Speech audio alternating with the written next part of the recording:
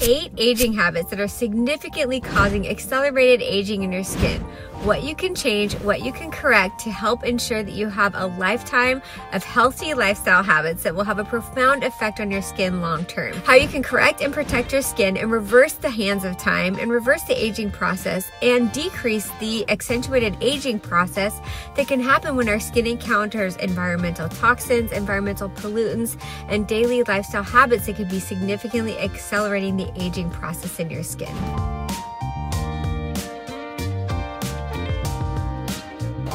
The most accelerated aging process that you can induce in your skin is ultraviolet light. Now, I'm a dermatologist and I've lived on the beach my entire life. I was a surfer growing up. I loved going to the beach, but I always photo protected myself. And even now, in my late 40s, I live on the beach. My son's a competitive surfer. My daughter surfs too. I'm in the sun a lot, watching them surf and, playing beach volleyball and just being active outside. But I've always maintained, photo protection and protecting my skin with sunscreen, regular sunscreen use, even day or rain or shine. Even on cold winter days, I wear sunscreen. I wear it on the backs of my hands, on my neck, and my chest. And I had a mom who was really great. Thanks, Mom, if you're watching this, for introducing me to photo protection back in the day. I remember when we would go to Hawaii, we had a place there and would go 1 month out of the year every year, and she wouldn't let me play out on the ocean before 10 o'clock. She would only let me play in the ocean or on the beach before 10 a.m. or after like 4 p.m. So when all the kids were coming in, I was going out. But that really taught me the importance of photo protection and sunscreen. So you can definitely live a life in the sun. I've been on the beach in the sun my whole life, but you just have to be smart about it. You want to live your life. Right now we're in Cabo San Lucas, Mexico. We're by the pool, we're in the jacuzzi, we're running around on the beach, and we're having a beautiful vacation outdoors and in the sun. But I'm being very diligent about my photo protection, and then also doing laser resurfacing treatments to help reverse any sun damage that will potentially lead to skin cancer later on if I don't do the lasers. And then also lasers make your skin look healthy and beautiful without the need for makeup, so it's a win-win. So the most important way to reverse photo damage is to protect yourself with sunscreen, and then also do laser resurfacing regularly to reverse those changes. So laser resurfacing has been shown to decrease skin cancer by 50%, as well as actinic keratosis, which are pre-cancers, by 50% as well. So it's a win-win. If you don't do lasers to do it for cosmetic reasons, to have beautiful, tight, healthy, firm, flawless skin, do it for your overall skin health. But UV light and UV damage from UVA1 and UVA2 rays is the most powerful way to accelerate aging. So protecting yourself against it is really imperative for overall skin health. And as I'm walking back, I know that people are going to ask me about vitamin D, right? Okay, so vitamin D, of course I have to worry about my vitamin D levels, and I get them checked every 6 months. I take a vitamin D3K2 supplement, and that really helps and has elevated my vitamin D levels. So, you get enough sunshine to convert vitamin to the active vitamin D form in your body for the health benefits by just having a small amount of sunshine hit your leg walking to the car in the parking lot out of a building. That's what one of my attendings at UCLA said when I was a resident, and that really stuck with me. So you don't need a lot of sunshine to induce the active forms of vitamin D in the body. Also, you can supplement, and I take a vitamin D3K2 every day, and my vitamin D levels are within normal range, actually on the higher end of normal range, despite my overactive photo protection. Okay, you guys, number 2, a second habit that we all have that can lead to premature aging and breakdown of our collagen, and that is diet. Having a high glycemic index food in your diet and eating processed foods can help, they can accelerate collagen breakdown. So collagen breakdown sometimes can be occurring from a process of glycation, when your collagen fibers, which are the extracellular matrix proteins in your skin, get broken down because they become glycated. When you have high sugar levels in your blood flow and in your circulation and in the body, it glycates the collagen fibers and it accelerates their breakdown. So collagen breakdown happens from other things as well, including UV damage, environmental toxins that we encounter in our skin day to day, and also many other factors, but diet is really, really important. So although gluten-containing foods for many of us, and also milk-based products can accelerate inflammatory dermatoses like acne and psoriasis, atopic dermatitis, and seborrheic dermatitis, eating a low glycemic index diet, eating green leafy vegetables, antioxidant-rich containing fruits and vegetables is really important and impactful over a lifetime to help maintaining healthy collagen, because a loss of collagen is what causes fine lines, wrinkles, volume loss, weathered, laxed skin, stretched out pores, accentuated asymmetry if you're born with asymmetry, which most of us are, and many other sequelae as well. Okay guys, so number 3, not working out. That is the fastest way to accelerate aging. Working out has so many immense skin benefits. Just to start, it increases blood flow and circulation, which provides the skin cells, the keratinocytes, which are the actual skin cells, and also the melanocytes, which are the pigment producing cells, the fibroblasts, which are the collagen producing cells, your immune cells that circulate through your skin. All the skin cellular functions are optimized with increased blood flow. It's carrying oxygen to the skin cells, and it's also removing toxins and impurities from the skin as well. So when you upregulate the vasodilation, which is the increased blood vessel dilation, which provides more blood flow to the surface of the skin, it just provides your skin with much more nutrients and oxygen, and just detoxifies the skin as well. So when you increase circulation, it helps achieve beautiful, viable, healthy, glowing, vibrant skin. Now, a lot of people will ask, well, rosacea is a pathology in dermatology where you have too much blood flow to the skin. That's different than increasing circulation to the skin. Rosacea is a disease of vasospasticity and vasoactivity of the blood vessels supplying the cutaneous surface layers of the skin, and can easily be treated with a vaping laser to kind of help ablate and retract those blood vessels that are aberrant or are pathologic and not functioning optimally. But for overall skin health and a healthy individual who does not have rosacea, even if you do have rosacea, the skin benefits from exercise are immense and well studied. So in addition to increasing nutrients and blood flow and circulation to the skin, removing impurities and detoxifying the skin, exercise also allows for better sleep and decreasing cortisol levels. When you decrease cortisol levels, you decrease the rate at which the extracellular matrix proteins, meaning collagen and elastin, get broken down. So decreasing cortisol levels can decrease the aging process and are decreased by increased exercise. Also, leaning out with more muscle mass and having strength training and lifting can help with increasing your lean body muscle mass, which also has been shown to increase metabolism, decrease stress, decrease oxidative stress, and decrease cortisol levels. So overall, pound for pound, working out is highly beneficial to the skin. Okay, another bad habit is over-exfoliating the skin. Although it's recommended to wash your skin twice a day, hopefully, a double or triple cleanse will not be needed, but if it is, hopefully you're not over-exfoliating your skin. So stick with a gentle, either mechanical or chemical exfoliator that's going to help debride that dead stratum corneum layer off the skin, which is the dead skin cells that lay on top of the skin, that will stimulate your skin cells to repopulate and renew themselves faster, but that's not going to disrupt the skin barrier or cause increased irritation or redness or kind of a uncomfortable, kind of dry, peely, itchy feeling of the skin. So everyone's different, and everyone's skin may differ with respect to the amount of exfoliation they can tolerate, and that has to do with a lot of extrinsic factors like your environmental environment, environmental stressors. If you're in an arid or high altitude climate, the skin's going to be more prone to irritation from over-exfoliation. If you're in a very hot, humid climate like the tropics or in Hawaii or in Mexico,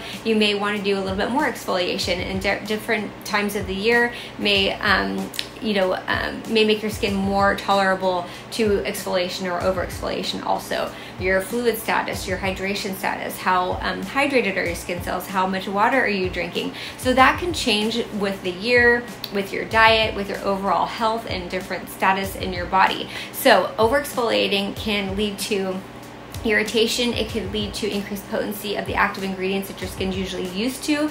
So just getting an exfoliative cleanser or polish like the MDR Cloud Polish is a very gentle, fragrance-free, dye-free exfoliant that you can actually use every day, or at least I can use every day or even twice a day without over-exfoliating my skin. But some of the more granular, harsher exfoliants, or ones that have AHAs or BHAs in them, you may want to just do twice a week or 3 times a week, or even less than that, depending on your skin status, with all the other extrinsic factors that you have to take into consideration. But over-exfoliation is one of the quickest ways to tear up your skin and to ruin your skin, so be careful not to over-exfoliate. Cleansing your skin twice a day is great, over-exfoliation is not.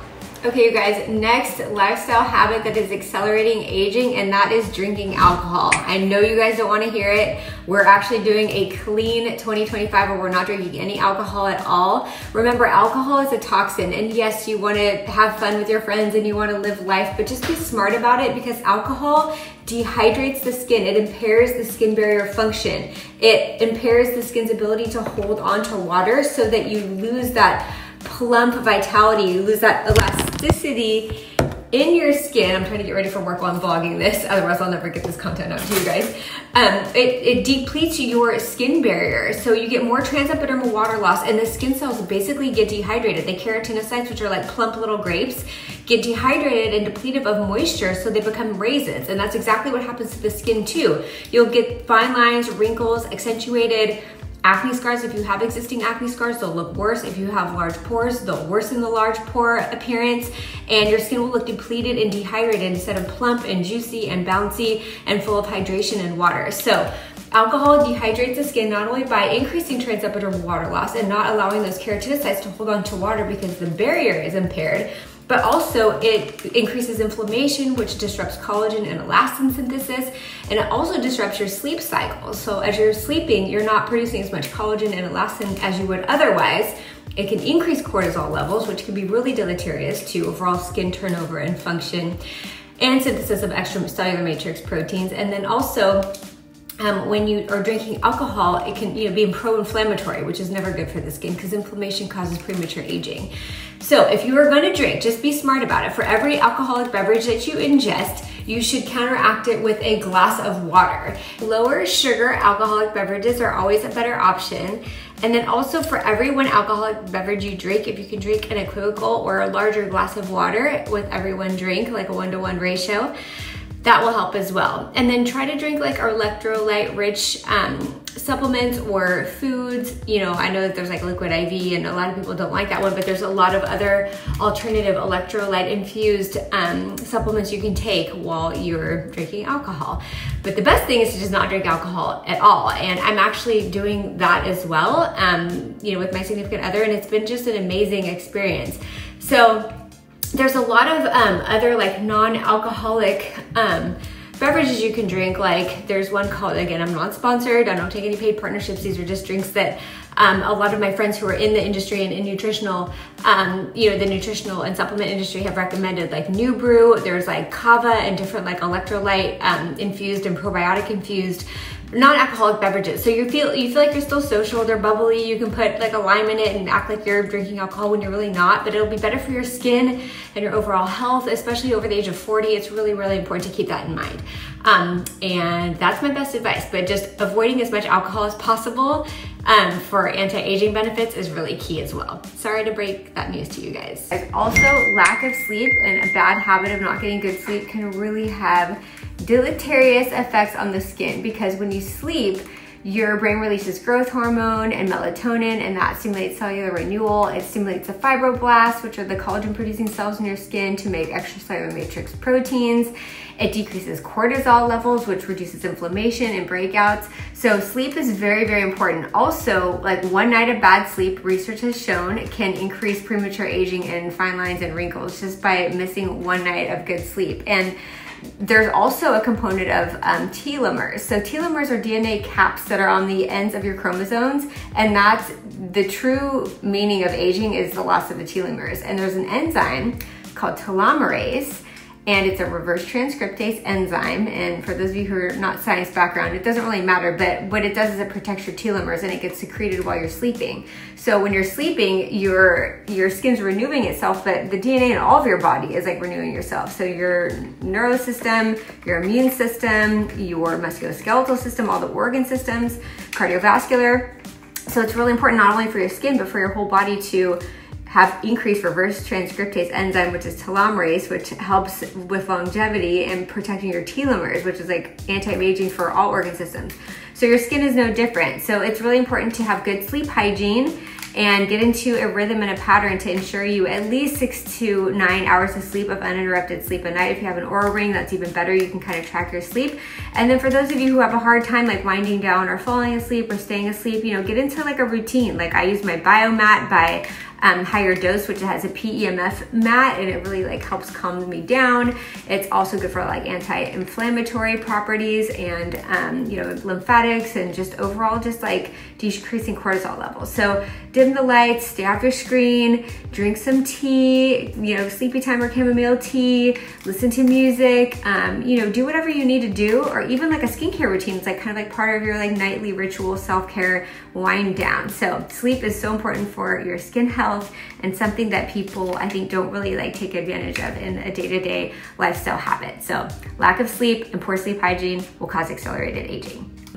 So I can show you, I have this little like bell that helps with the vibration. There's a little like sound bowl. Sometimes I'll just do this kind of thing before bed. There's a sage, and I don't know, sometimes I just like candles and incense, and I always have some like sleepy time tea. So I'm a big fan of like chamomile tea, and it just helps. It's like part of my like ritual. So your body gets used to having sleep hygiene and a ritual. So if you could try to go to bed at the same time every night, and then just do something that like winds you down. I'm here on my my PEMF mat by Higher Dose. I really love this PEMF mat. You can kind of set the PEMF, which helps stabilize your mitochondria, and it's heated and it's infrared, and it's just like amazing mat. It just literally like helps me like unwind, and it helps me de-stress, and it just helps me just like relax and come down from like a really hectic, busy, high performance day. So after the kids go to sleep, usually I'll take like a warm shower or like a bath, and then come and like light my candles, and then Justin's usually watching basketball, and I just come in here and I just like chill. And this is kind of like how my body like winds down, and doing this as a routine will help you sleep, and which is definitely one of the best things you can do for your skin as well.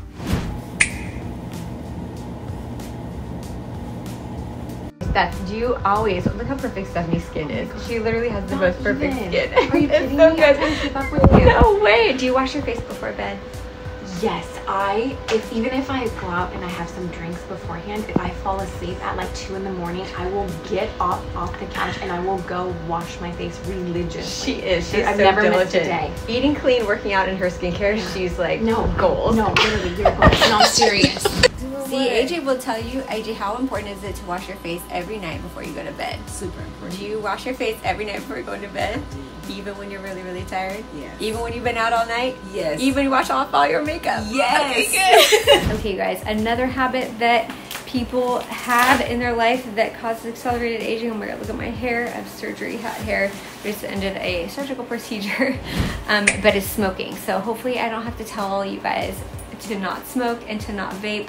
But please, because vaping and smoking is the first way to accelerate rapid aging. It breaks down your collagen fibers, it breaks down your elastin fibers, and is the quickest way to cause premature aging. So don't smoke. If you do, try to quit. Don't vape. If you do, try to quit, because that's the quickest way to denature your collagen fibers and to cause accelerated aging. Aging isn't as much about the procedures you've had or the products you use, but the day-to-day lifestyle habits that you incorporate over a lifetime that can either support or sabotage your skin.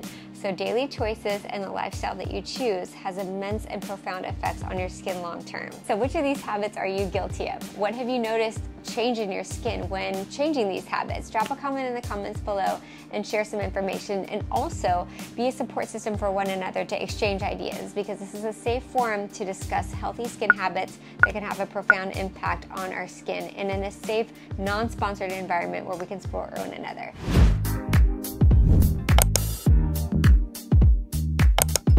Thank you so much for watching. Drop a comment in the comment section and share this video with someone who may find it useful. As always, I love you guys.